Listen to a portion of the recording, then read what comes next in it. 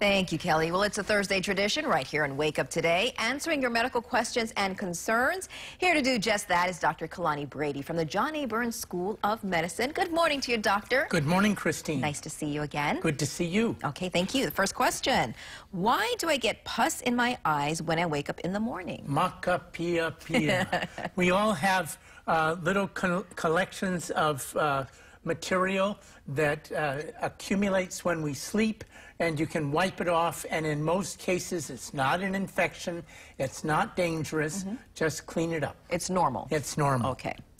My creatinine is high. How can I help this? The doctor said it was serious. Creatinine is an indicator of several possibilities. One is progressive kidney disease. Creatinines elevate during kidney disease.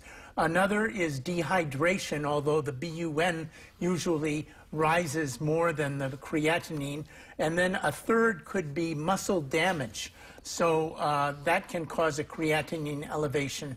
I would follow up with the doctor to find out what the cause is and appropriate treatment for that particular cause. And what is creatinine? Creatinine is an enzyme that's in the body that's released when muscle and other tissues break down. Okay. And it's cleared in the kidneys. Okay, cleared in the kidneys. Okay. I had knee surgery 3 months ago, and I still have something pinching in the back of my knee. What could this be? You know, I would go back to the doctor that did the knee surgery, who obviously was right in there and knows best what the pathology was for the surgery, and ask that doctor, what could this be? It could be something that's part of normal healing, or it could be something more serious, but don't ask on the TV about something when we haven't seen the knee. Okay. My left hand fingers are numb and tingly for the past 2 months. What should I do with that? Again, your friendly neighborhood doctor is the place to go. Finding out a history from you, the doctor will also examine and basically come to a diagnosis and with that recommendations. Okay. My husband recently passed away from early onset dementia. We have 4 grown children. Is this hereditary? In part, Christine, it is.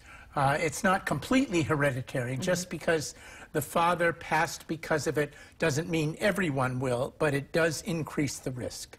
Is there a way that they can find out if they're more at risk, or no tests Just can be follow done? with your doctor at this time. Okay.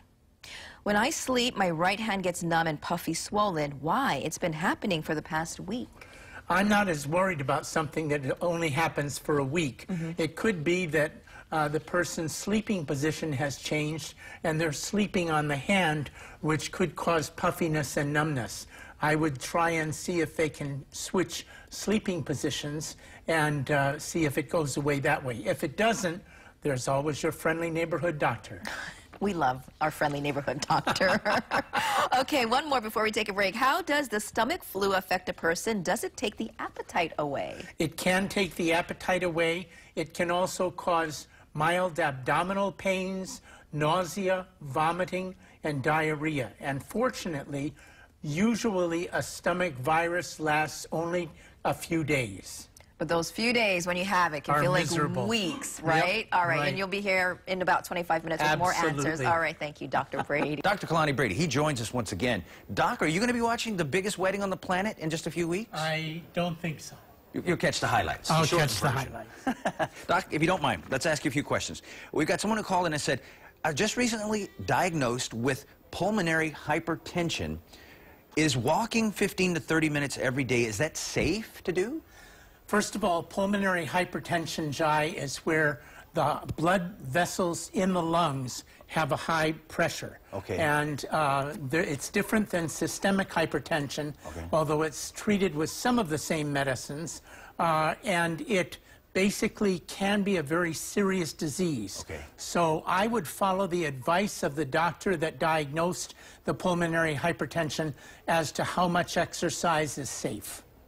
But for the most part, we're not talking necessarily about this, but a little bit of exercise is okay.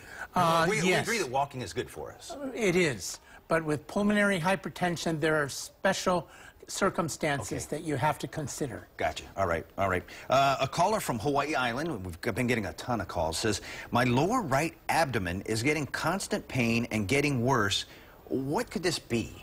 This, Jai, could be a host of different things. Okay. It could be anything from a hernia, which Okay. is relatively benign Okay. unless it incarcerates, unless it becomes blocked. It could be diverticulitis. It could be a tumor, hopefully not, but Okay. it could be colon cancer.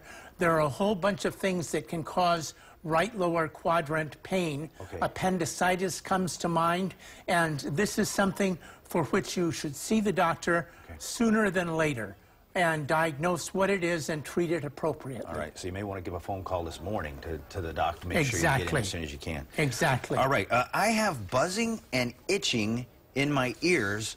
Who should I see, and what's the cause of that?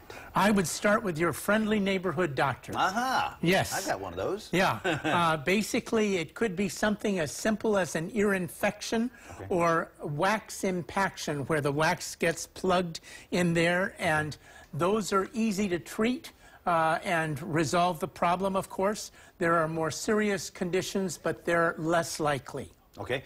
Doc, one last question for you. Let's see. My knee buckles when I walk. I had a brace, but it doesn't seem to help. What should I do? Again, the doctor is where to go to find out why the knee is buckling. That's not normal. And the doctor may recommend physical therapy to strengthen the knee and a different kind of brace. Not all braces are the same, Jai, Okay. and there may be a better brace for this particular problem. I was going to say, if you got the drugstore brace, it may not be quite sufficient, but there's some bigger, heavier, sort of more industrial ones that maybe help. Absolutely. Real one quick question. We've been talking an awful lot about Hawaii Island. Advice you would have for anyone living in some of those impacted areas with the fumes, with the smoke, with all the different things that are happening, especially if they have some sort of breathing disorder? Right. Fog is a particulate, and it's in the air. Obviously, you can, if you can avoid fog, then you should avoid fog. Sure. Inhalers don't help fog very much. And then hydrogen sulfide coming out of these vents is pretty serious. Okay. And it can cause a lot of irritation of the lungs, the eyes, the skin even. And I would basically avoid hydrogen sulfide from these vents. Dr. Brady, thank you very much. You going to be here next week? I will. All right. We appreciate it, Dr. Brady. Thanks for answering those questions.